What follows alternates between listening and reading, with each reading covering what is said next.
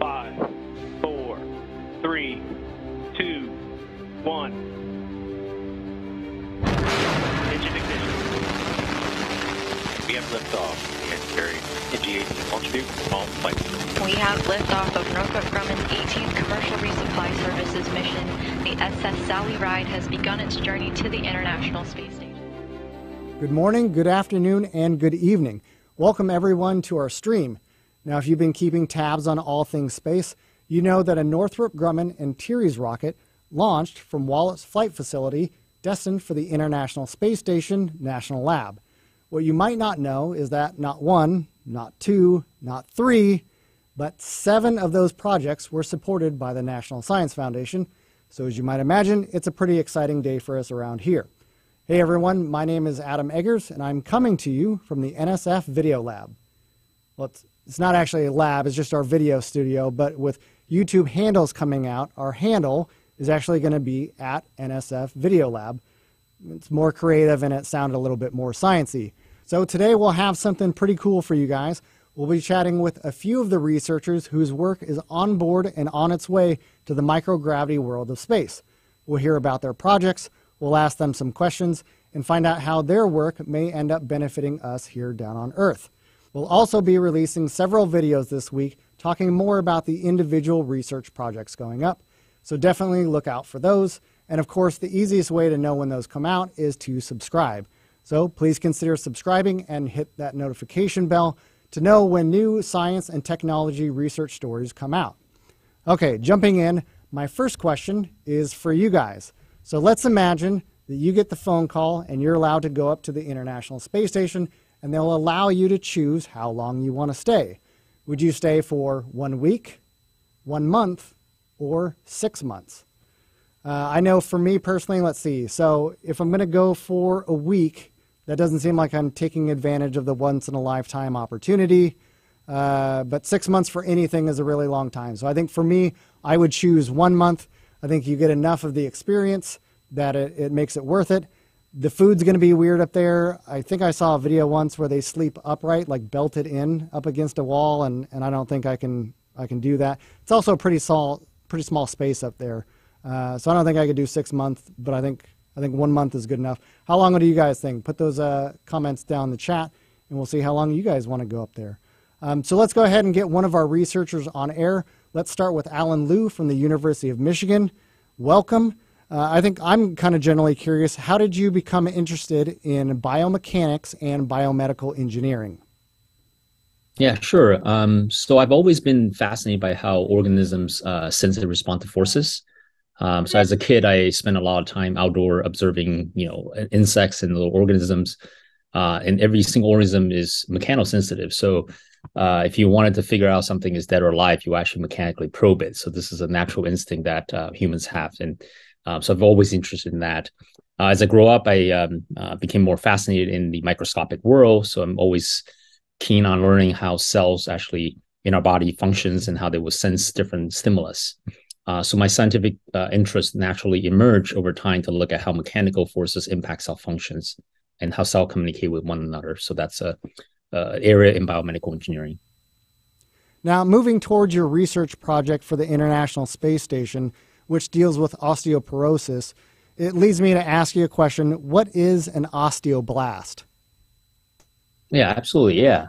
I think it's fun to think about different cell types in the body. And this is something interesting that our body consists of roughly 200 cell types, and there are about 35 trillion cells. So osteoblast is a type of cell and one of the 4 major cell types in bone.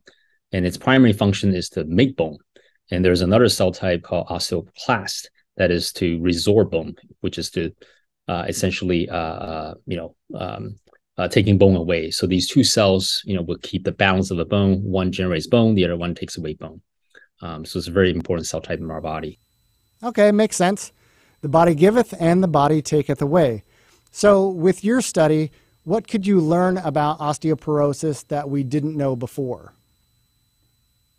Yeah. So, as people may know, osteoporosis causes bone to become weak and brittle. And as people age, the symptoms will actually lead to fracture if someone falls, due to mild stress. And we do know that there is dietary habits or hormone levels and certain medical conditions that will lead to osteoporosis. But also know that weight-bearing exercise can actually be beneficial to the bones that lower the risk of osteoporosis. And our study is looking at how microgravity, could actually expedite a symptom like osteoporosis. So it's a condition for us to sort of simulate this medical condition that it's hard to, replicate on Earth unless you're aging.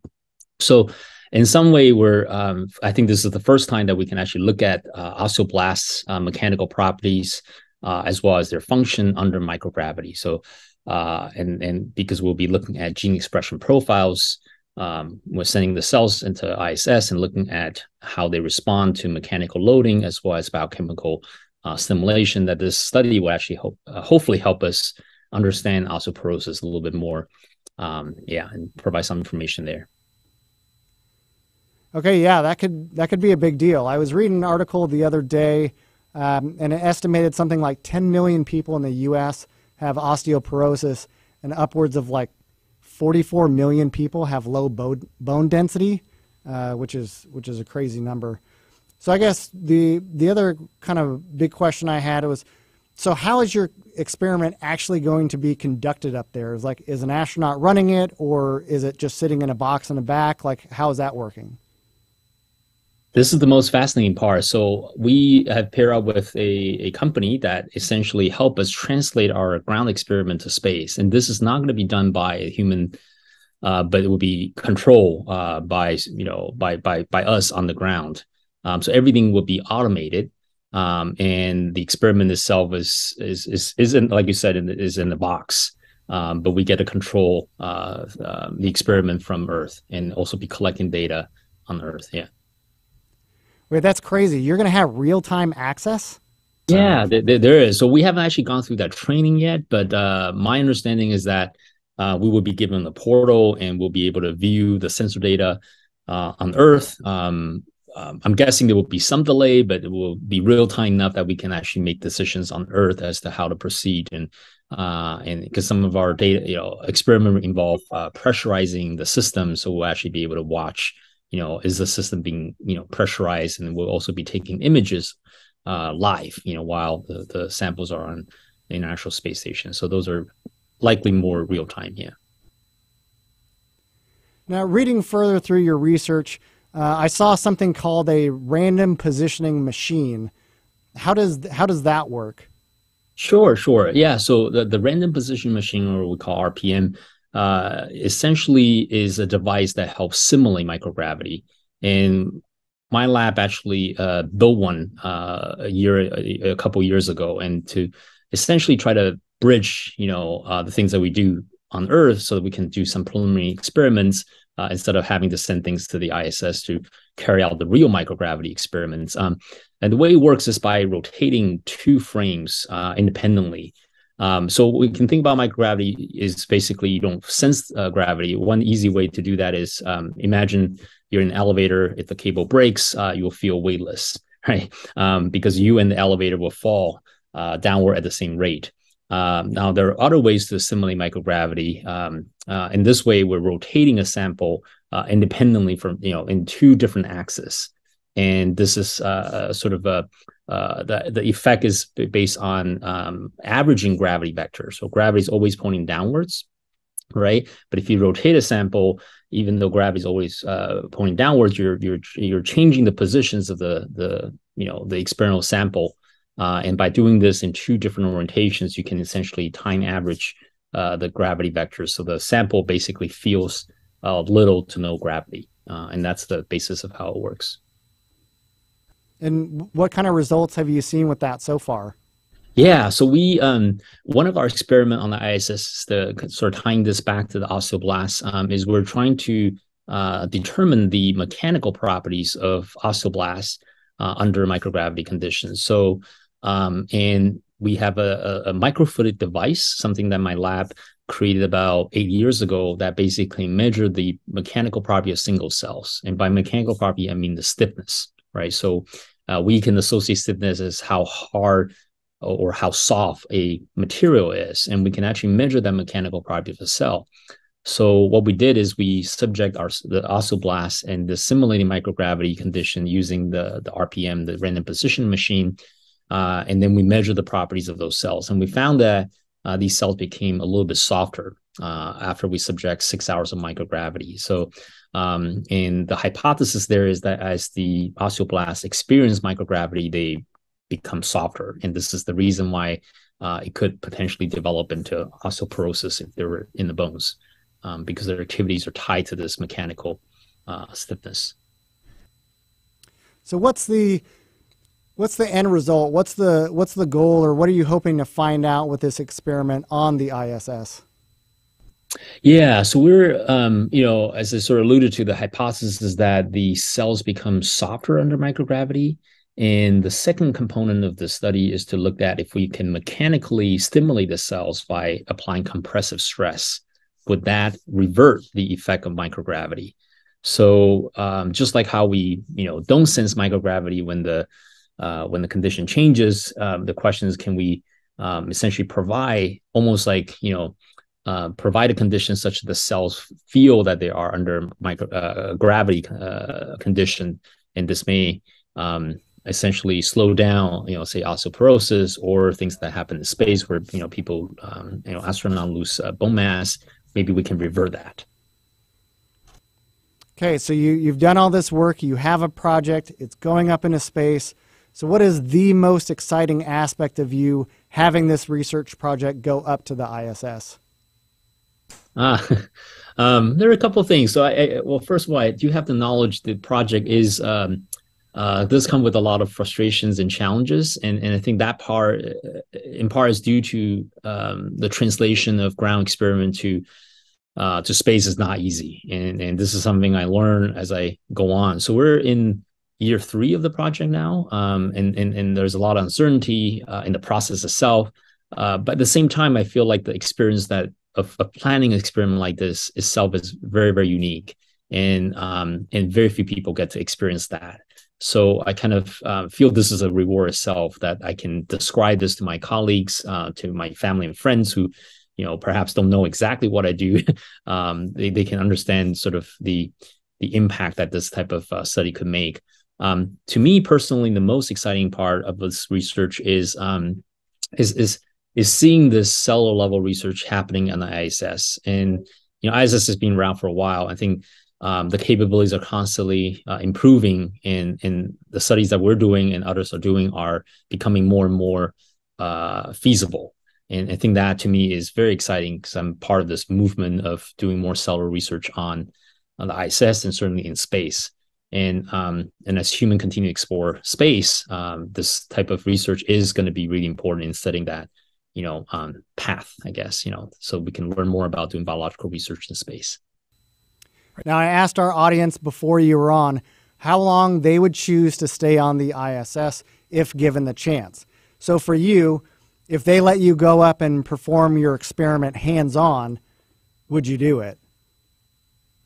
Absolutely. No doubt in my mind. Yeah. I was thinking like, people who want to fly to outer space, they have to pay $1 billion. I'm not paying that. If I get a free ticket, I'm going. Well, obviously, good luck on your experiment. Very cool stuff that could help, prevent osteoporosis as we all get older. But as you mentioned, loss of bone density is an issue for astronauts too. So if we're going to start, vacationing on Mars or whatever, we'll need to get that figured out. The next researcher we'll be chatting with is from UC Santa Barbara. Lovely town, great seafood restaurants. Welcome, Yangying Zhu. Probably butchered that, and I apologize. First question I had is, how did you even become interested in thermal fluid engineering? Yeah, so when I was maybe undergraduate student in general mechanical engineering, I wanted to work on something that's related to energy and water. And so being thermal, which is, related to energy, and fluid, which is definitely related to like water, right? So kind of becomes natural. And later when I kind of actually learned about this subject, I realized that how important it is for many applications, including how we generate energy using power plant, and how we do desalination. So I think the more I learn about it, the more applications I find that I can apply this to. Now, after reading through your research, or trying to read through your research, and I apologize, but I do need kind of a general description of what a surfactant is. Yeah, sure. So a surfactant is a molecule basically, and these are kind of very special molecules. And when you add them to a fluid systems, for example, like a water oil system, these surfactant, they like to stay at the fluid interface. And that is very beneficial for us, because we can tune the surfactant and to be able to manipulate droplets and bubbles, just because they like to stay at the interface. I also read on the abstract for your NSF grant, and it talked about the boiling heat transfer and the role of bubbles in electricity, which is baffling to me. I'm trying to understand the role of bubbles in electricity. Yeah. So when we think about boiling, right, we all cook at home, and so it just becomes a really like everyday process. But boiling is actually very important for electricity generation. So in the US, even if you use like nuclear energy, the majority of electricity is still produced by these steam cycles or these thermal engines. When you actually have to you use energy sources in terms of heat, and you boil water and to produce very high pressure, high temperature vapor, and then use these vapor to drive a turbine to produce work. And so the boiling actually and condensation will be extremely important in determining the efficiency of how much electricity we're generating. And so being able to improve the boiling heat transfer efficiency and also condensation, which is the reverse turning vapor to liquid process, is extremely important. It can help us produce more electricity, and also, like I said, in other applications, for example, refrigeration, and this also uses boiling process. So why would removing bubbles from a work surface be beneficial? Yeah. So because in a lot of these applications I talk about, including boiling and condensation, these are actually what's called a phase change process. So for example, boiling is we're changing liquid to vapor, and for condensation, we're changing vapor to liquid. And so for these processes, we want continuous phase change. We don't want to just generate one bubble, two bubbles.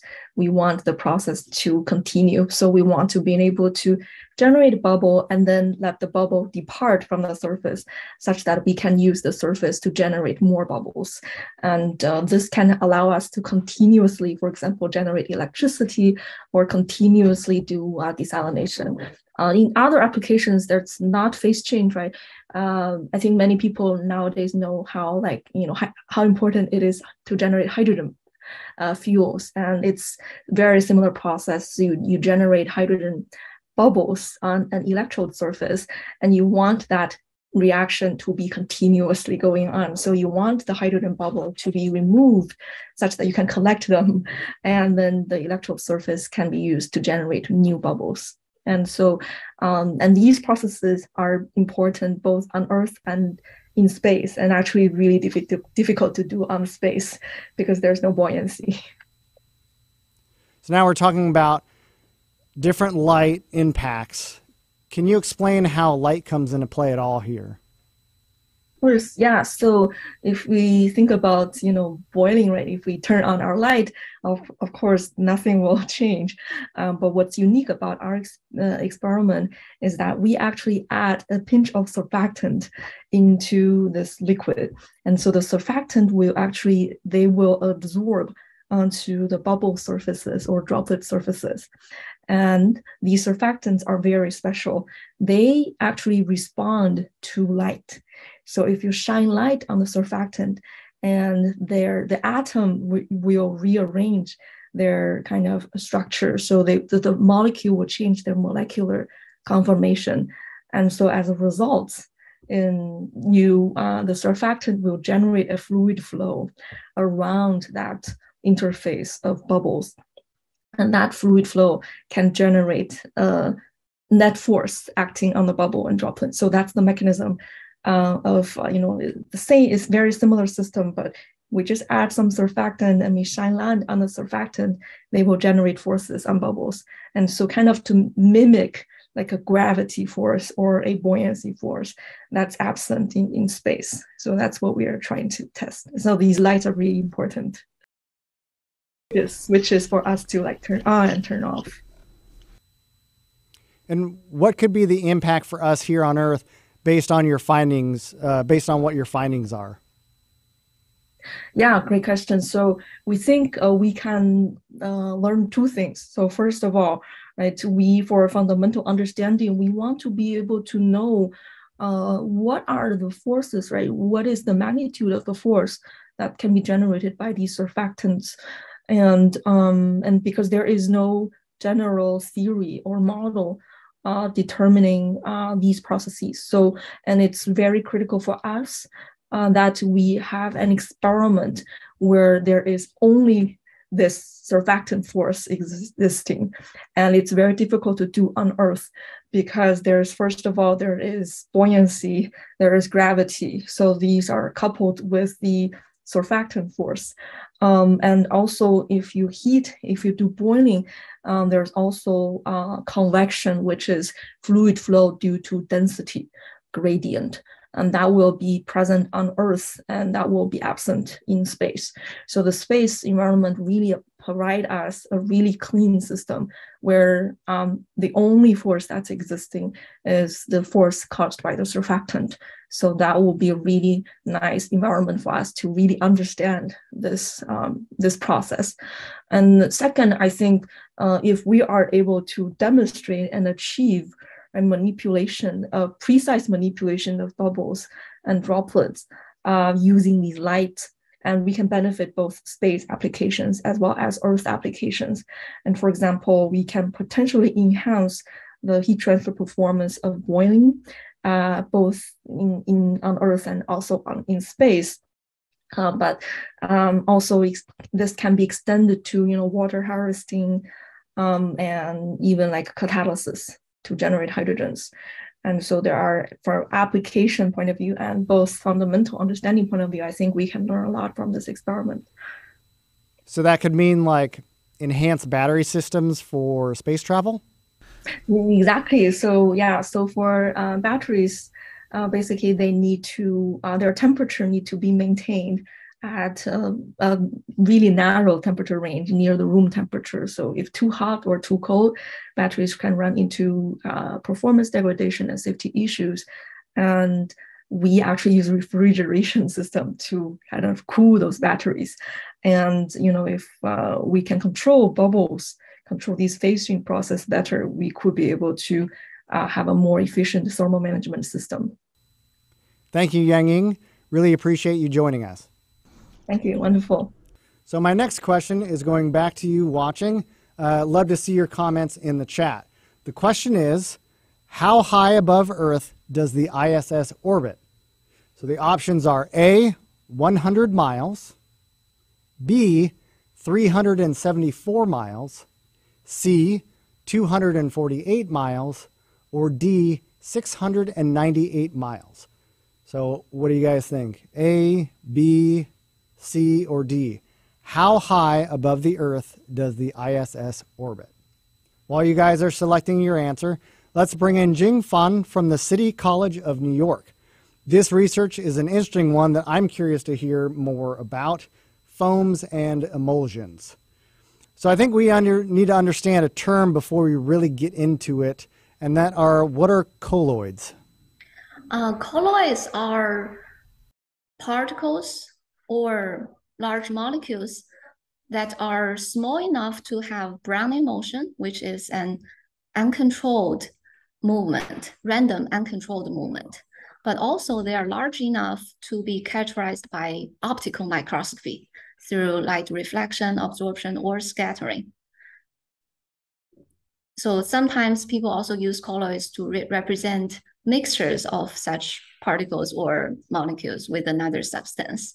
I mentioned they are have that properties, and so that determines that their size is on the order of 1 nanometer to 1 micron. That's the size of colloidal particles or substance. So one of the questions I had for some of the other researchers, and I'm kind of curious with every different project that goes up there, how is your experiment actually going to work when it's up at the space station, and what exactly are you testing? Yeah, our project consists of 2 parts.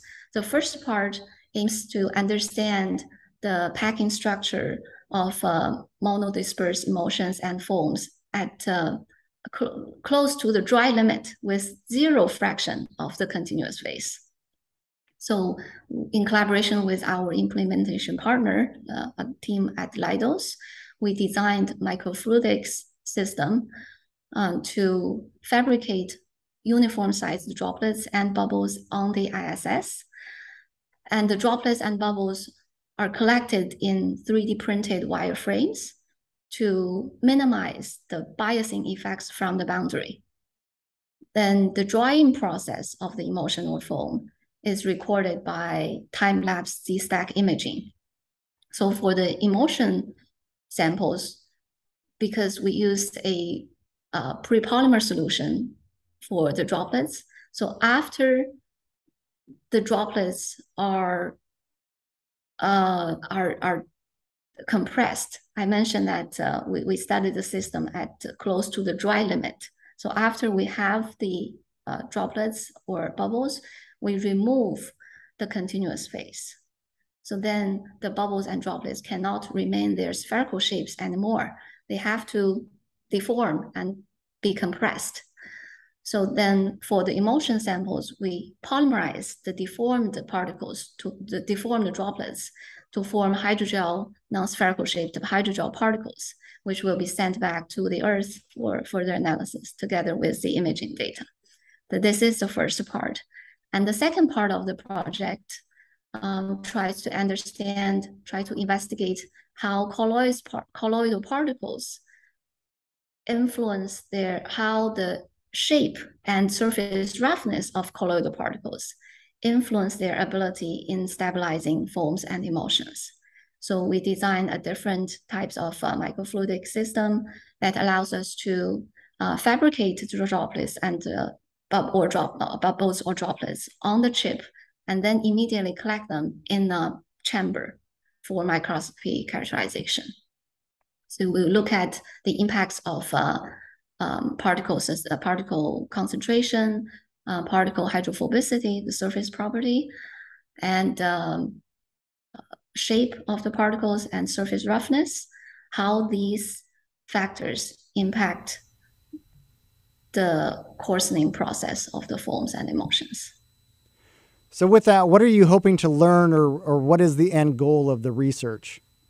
Yeah, so for the first part of our project, as I mentioned, we studied the packing structure of compressed, monodispersed compressed emulsions and foams. So it comes from a long-term mathematics problem since 1894, when Lord Kelvin asked the question, how to partition a space into equal volumes with the minimum surface area. So this problem, it's impossible to find a solution mathematically by rigorous analysis. But because foams and emulsions, these systems are dominated by the energy of foams and emulsions are dominated by the surface area. The lower the surface area, the lower the energy. So these systems would naturally exhibit a structure with the minimum surface area. So if we have uniform sized droplets and bubbles in these systems, we can imagine that their structure should be the solution of the Kelvin problem to partition a space into equal volumes with the minimum surface area. And the microenvironment, the microgravity environment, allows the droplets and bubbles to freely assemble without the constraining effect from the boundaries. That's what we plan to do. We will collect the bubbles and droplets in some wireframes to minimizing the biasing effects from the boundary. So we expect our experiment to at least give us some insights about what is the structure, what is the optimal structure of forms and emotions, and therefore hopefully we can answer this long-term unsolved problem. And the second part, basically the second part of the project, we hope to understand how the impact of particle shape and surface roughness would influence their ability to stabilize forms and emotions. And this is important because forms and emotions find widespread use in many applications. Like in our daily life, we have many consumer products, like from cosmetics or foods, cleansers and surface cleaners. They are forms and emotions. And also fluid dispersions are central to many technologies, like for the extraction in the chemical industry, for oil recovery and the pollution remediation. So in these applications, colloids have emerged as an alternative stabilizing agents to replace traditional surfactants because of their demonstrated effectiveness in stabilizing forms and emotions, and also because of their potential to be fabricated by using more eco-friendly materials. So we think our study would help us better understand these widely used systems. Okay, that's actually more far-reaching than I initially thought. I never thought of all those products that we use on a daily basis as foams and emulsions, but obviously finding a more eco-friendly processes that can do the same job is really important. So what is the most exciting part of this project for you? I think we have this opportunity to look into the problems in an ideal condition, really. The free of gravity and sedimentation on the ISS is an ideal environment for our study because it helps eliminate some biasing effects or competing effects that are not necessary for our study. So, and also the results from our projects can potentially help improve the products that have widespread use in our daily lives. So this makes me and our whole team really excited. Thank you very much for your time and good luck with your experiment. Okay, so for those in the chat that are curious about the question that I posed earlier about how high the ISS orbits above Earth, the answer is C, 248 miles above the Earth. So while it's much farther than I would ever want to run, you're talking about basically a tank of gas away. So that's pretty amazing. Now I want to be able to bring in Dr. Ranga Narayanan and third-year PhD student Jason Livesay from the University of Florida. Their research project deals with Faraday instability, which I think I understand, but actually I'm hoping you guys can refresh me. Yeah, a Faraday instability is really a manifestation of surface waves on the surface of a liquid. When a liquid, which say in contact with either another liquid or in contact with a gas above it, is shaken in a direction which is perpendicular to the interface, to the common interface. So if you've got a glass of water, you would shake it up and down. for example. And when you shake it up and down at a frequency, at a certain frequency, which is close to what we call the system's characteristic frequency, then patterns will begin to develop on the surface. Or equivalently, you could shake it at a frequency, but keep increasing the amplitude of that shaking, and patterns will begin to develop on the surface. The onset of those patterns is referred to as the onset of a Faraday instability. And it got the name Faraday because Faraday observed that when he had a bed of sand or a bed of grain, and when he struck a violin bow, the sound waves would cause patterns on the bed of grain. And he was intrigued by this. So one afternoon, he went to the Royal Society and began to explain what he thought he was seeing. And the name stuck. It became the Faraday instability. Okay, yeah, that's exactly what I was thinking. So with that, how do flow patterns come into play, or I guess why are they important? For several reasons. In the simplest case, these patterns are correlated to the fluid motion, which actually cause these patterns, and the intensity of that motion. And as a result of understanding the patterns, we can also understand the intensity of the motion that causes those patterns, which in turn will affect a lot of applications. Other reasons for understanding the patterns are that we can use the knowledge of these patterns to design or make films, thin films.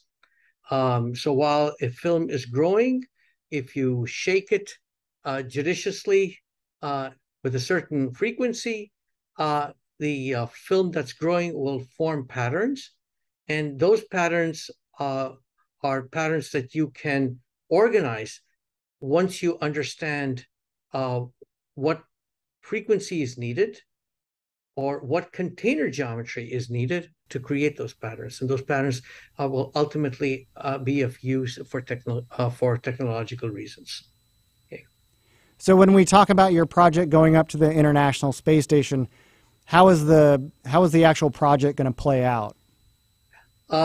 Jason and his and the team of students have designed a very complicated experiment, simple in thought, but complicated to execute. So we have one pair of fluids in 2 containers and another pair of fluids in 2 other containers. And 2 out of the 4 containers have different geometries. So what we do is we have to remotely adjust the frequency of shaking of these containers and remotely adjust the amplitude of the shaking of these containers. When you go to low gravity or microgravity, during the shaking process, as we keep incrementally increasing the amplitude for an input frequency, we expect to see patterns developing at the interface between the 2 fluids. We will then correlate these patterns to our predicted theories. In the course of creating these patterns, we expect, or we should anticipate that the fluids could mix, by which I mean not become homogeneous, but one fluid might start to go into the phase of another fluid. On Earth, these fluids would separate because of density differences and because of gravity. But in microgravity, we don't have, obviously, a gravitational effect that will help the separation of the fluids. So the team has developed and designed what's called a demixer, which is part of this experiment. And after each experimental run, the fluid container will be put into centrifugal motion, which will cause a separation of the 2 fluid phases. And then we can continue with that container to the next experimental run. So it's pretty complicated to run this, and because principally it has to be put all together in a very small apparatus, roughly 5-inch cube, 5-inch by 5-inch by 5-inch, and all done remotely. And then from that, what type of information are you hoping to, I guess, confirm or learn? Plenty. We've made predictions. Of course, there's no way of validating those predictions. And the predictions we've made are this. We've predicted that the interfacial patterns that we'll see in microgravity will be much smaller in wavelength, effectively making those patterns quite choppy, as opposed to the same sort of experiment run on Earth. And the reason we say that we've made those predictions are that in the absence of gravity, we have another force. This other force is present also on Earth, but it's subliminal compared to gravity. Gravity is so overwhelming that the second force is the force of interfacial tension. Interfacial tension is also another force that appears in these fluid systems. It's just much smaller compared to gravity on ground, but in microgravity, it is the dominant force. And surface tension or interfacial tension, we use the terms interchangeably, will cause the patterns to become smaller in lateral size or wavelength. That makes the patterns look more choppy. That also means that we will see maybe more intense motion near the surface. And that is something that we expect to learn from our microgravity experiments. And then how would these findings translate into real-world applications?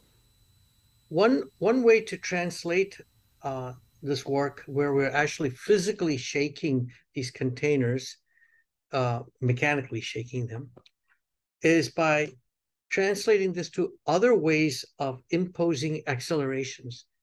Our group is working on other ways, such as using other forces rather than mechanical forces. Other forces are electrostatic forces. You can use AC voltages, electrostatic voltages, also to create fluid shaking at interfaces. You could use magnetic forces. You could use acoustic forces in the same way Faraday did, going back to Faraday. So we can translate this to other force effects. But ultimately, we, being engineers, are also looking for applications. And one of the major applications of this work will be in being able to enhance heat transfer, or the removal of heat, in from computing equipment, high-speed computers, which produce a lot of heat. This will be true for aerospace technologies, where we'll see sensors and computers on board aircraft, also in space, in microgravity itself, in a lot of places where the fluid systems are extremely small in dimension. So the key thing to understand here is when a dimension is large, you can have a lot of buoyancy when you're on ground, or even when you're in an aircraft. But when the dimensions are very small, of the order of microns, the effect of buoyancy is very, very small, even if you are on Earth.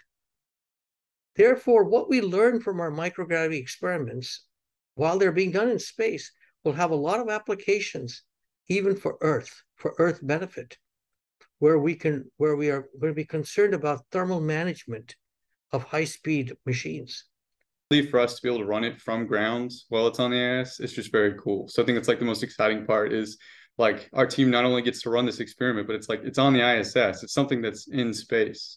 And so I know I'm pretty excited about that. I think our team is too. But yeah, it's also cool because it's like not only are we working with the team in Florida, but we're working internationally. So we have a collaborator in the Netherlands. So we've gotten to go over there and work with them, and they helped us, integrate our experiment, and they're the ones who helped us build it and do the final integration. So I think those have been the most exciting parts for me. I don't know, Ranga, do you have anything to add? Absolutely, nothing more, except to say that it's been exciting from day one, and we think the excitement is yet to come when we see the experiment run on the ISS. We've received, we are extremely grateful to the National Science Foundation for funding this.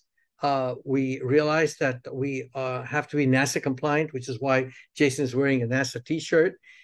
And we've been able to work with an implementation partner, a NASA, as well as the National Science Foundation requires that we have an implementation partner that actually does the integration and have safety compliance.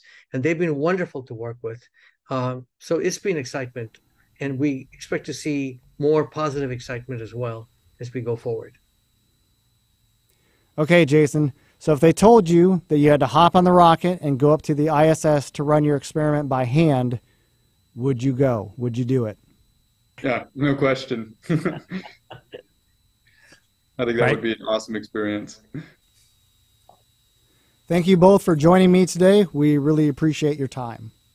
And just a reminder for everyone watching, we will have all kinds of content related to the research projects going up to the ISS, releasing all this week. Both the ones that we talked about today and some of the ones that we didn't cover on today's stream. And if you haven't checked out NSF's Discovery Filed podcast, I highly recommend it. We talk about new research just like we did today, and we also talk to the researchers in the field and in the lab actually doing that research. So check it out. It's available on Apple, it's on Amazon, Spotify, or wherever else you get podcast. And I'll put that link in the description. That will do it for our stream today. Check the description for links, or take a tour of our YouTube channel and see any of the other content we have coming out. Not only just specific to the ISS stuff, but we're putting out loads of content every week on brand new science and engineering research. Thank you.